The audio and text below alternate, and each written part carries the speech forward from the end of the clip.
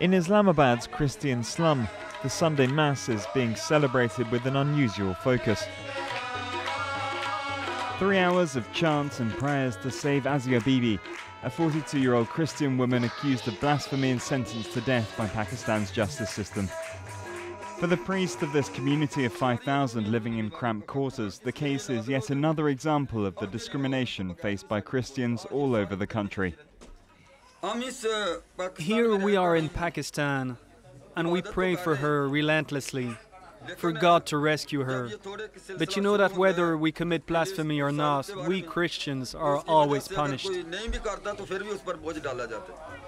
Asia Bibi is facing death by hanging if Lahore's High Court does not overturn her conviction. The international community keeps pushing for her release, and in Islamabad the Vatican's representative has met urgently with Pakistan's Minister for Minorities to find a favourable outcome to Asia Bibi's predicament.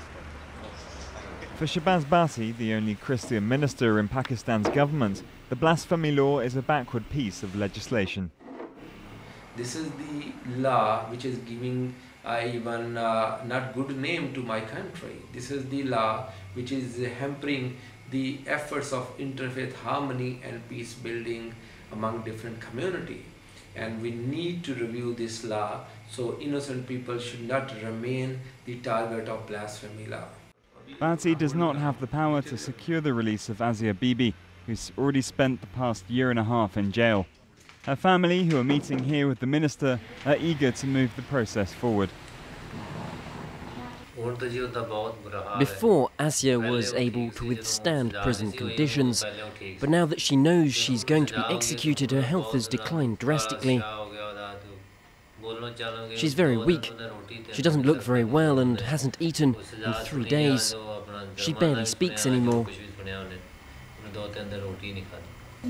My mother's not doing well. When I saw her yesterday, she was crying. I started crying too, but she told me I shouldn't worry because she would be coming home soon.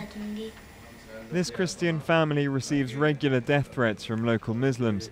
Asia Bibi's husband and children now live in a secret location under the protection of the Ministry for Minorities.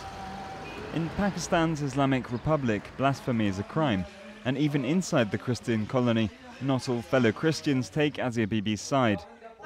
I don't agree with what Asia Bibi did because we live in a Muslim country, and if she has something to say against that religion, she should keep it to herself and keep quiet.